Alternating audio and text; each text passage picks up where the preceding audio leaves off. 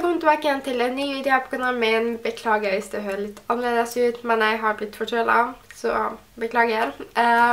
Så jeg skal da ta og lage dagens video, som da blir en makeup tutorial, og jeg fikk spørsmål av to venninner om to forskjellige looker jeg ville at jeg skulle lage, og det ene var en cut crease, og den andre var en ferskenfarge, eller sånn peachfarget øyeskyggelook, og jeg tenkte hvorfor kan ikke jeg bare kombinere de to, at det blir en peach cut crease. Jeg skal ta og sette i gang. Jeg har allerede lagt basen min og brynene mine.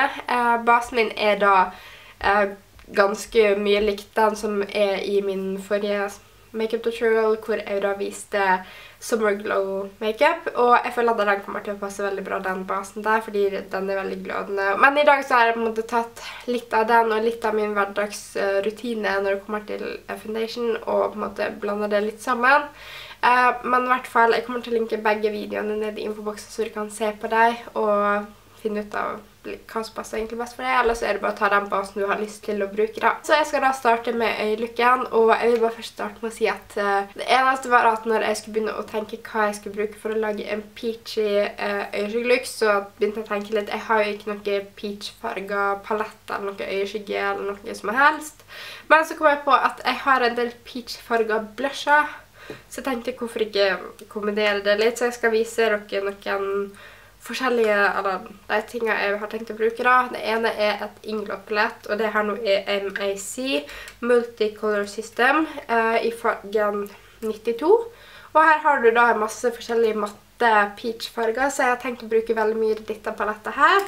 I tillegg til at jeg tenkte at jeg skulle bruke Benefit sin Coralista blush da, for den her nå er en veldig fin, skimrete ferskenfarge, så jeg tenkte i hvert fall at jeg skulle bruke disse to her nå som på en måte da peachy øyeskyggene mine. Så det som er at man trenger kanskje ikke å kjøpe et øyeskyggepalett med peachfarger hvis man har lyst til det. Man kan heller kjøpe en blush, og så har man den som man kan bruke til mer enn bare akkurat det. Så ja, jeg skal i hvert fall prøve for denne looken her, og ja, da kan vi sette i gang. Så det aller første jeg skal starte med er nemlig øyeskyggebase. Det her nå er Zoeva sin Eyeshadow Fix Long Ring Eyeshadow Primer. Jeg tar bare og legger litt på hvert øyelokka. Og bruker fingeren min til å blende det ut.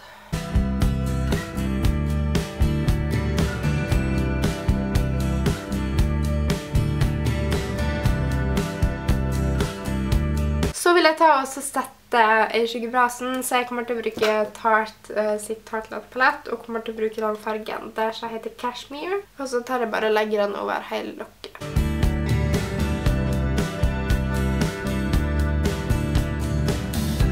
Så vil jeg gå inn med fargen der som heter Flower Child, og legge den i globalen for å definere bitte litt, ikke mye, men bitte litt.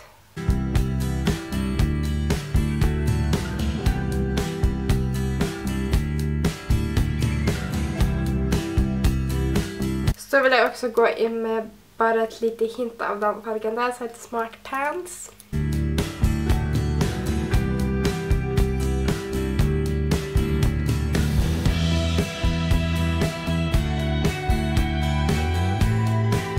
Så skal jeg gå inn med denne blushen her da, så jeg tenkte å ta litt av den fargen der, og legge den også litt inn i globalen.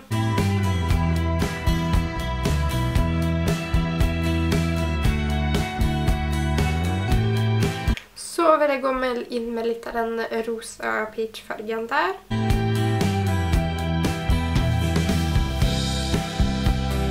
Så skal jeg gå inn med den hovedfargen her, som er en veldig rosa peach. Vil jeg gå inn med en sånn skråkost da, for å lage denne cut creasen da.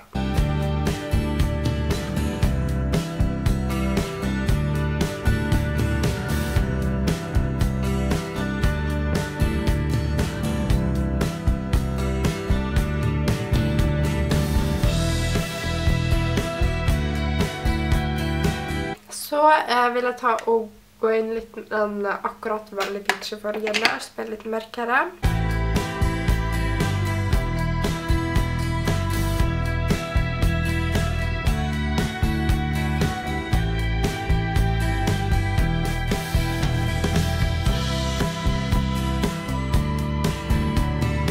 går jeg med en litt sånn flat kost og bruker da typen på den og legger meg i produkt.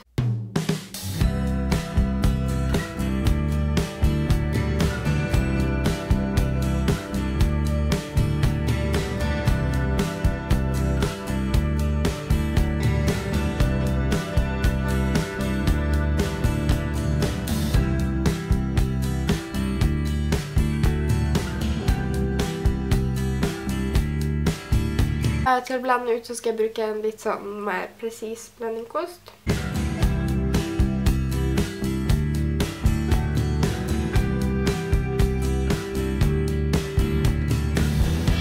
Går også med en blendingkost, men det blender på en måte mer oppover her.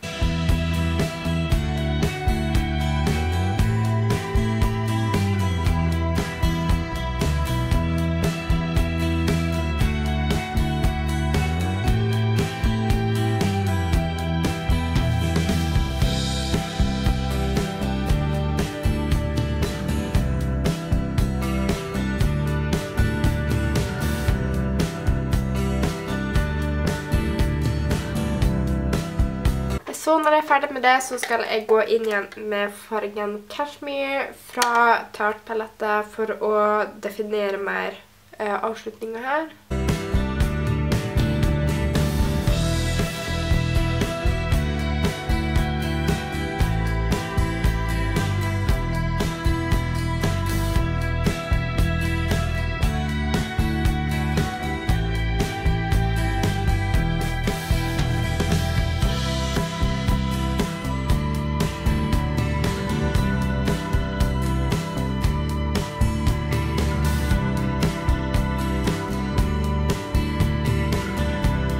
Så skal jeg ta og gå inn med Coralista blushen over den hvite.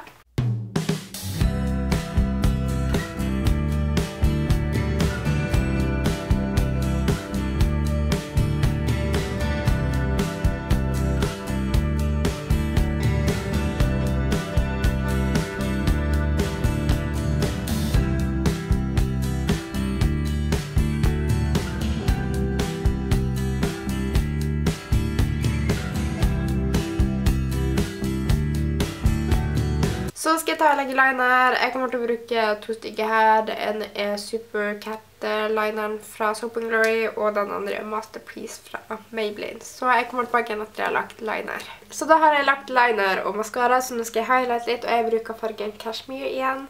Legger den litt under brynet. Og litt på øynekroken og øyet.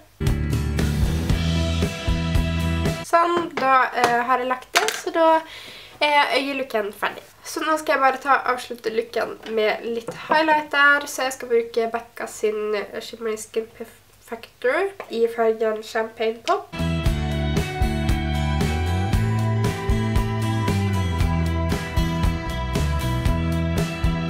På lappen skal jeg bruke Clairins sin lipgloss i fargen 02.